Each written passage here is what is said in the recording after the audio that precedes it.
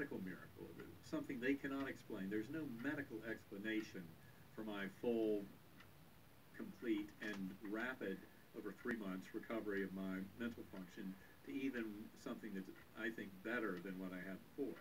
I love the quote of Albert Einstein: either you live a life that is just you only see miracles, or nothing is a miracle. Well, that is very much the way I see things now, and of course I came to realize through this journey and coming back that every breath that we share is an absolute divine miracle.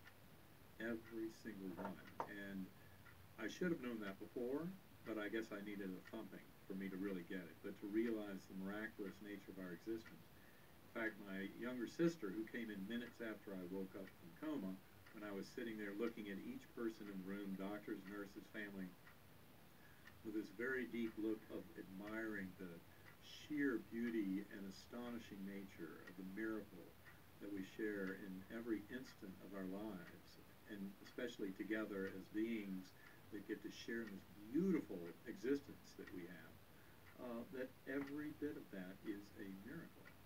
And that is the way that I now live my life. It's a beautiful